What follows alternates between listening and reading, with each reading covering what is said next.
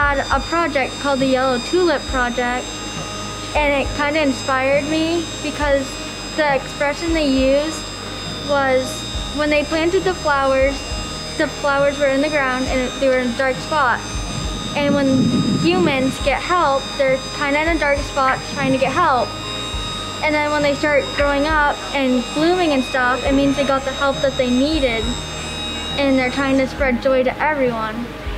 So I talked to Miss Q about it, and I told her that I not want to do yellow tulips, I want to do all sorts of flowers because everyone else is unique and different in their own way. I got Natalie on board with helping. And we had the whole school help out, so everyone's included and they know what's going on and why we're doing it.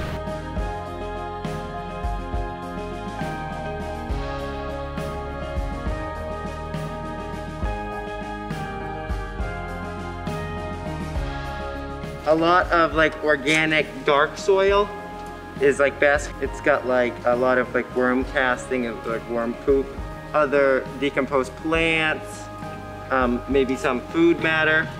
Just a lot of stuff that's like rich in nutrients for the plants to survive and thrive off of. I know a lot of people that they can't talk about their feelings because they feel like no one's gonna relate to them, or it's very hard because you're going through something and no one knows about it. So the flowers are like a symbol of you, like no one knows about it when they're in the ground, they're dark, and then when they start blooming, it means they got help or someone was by their side the whole time, even if like a flower sprouts and helps the other one grow taller and brighter.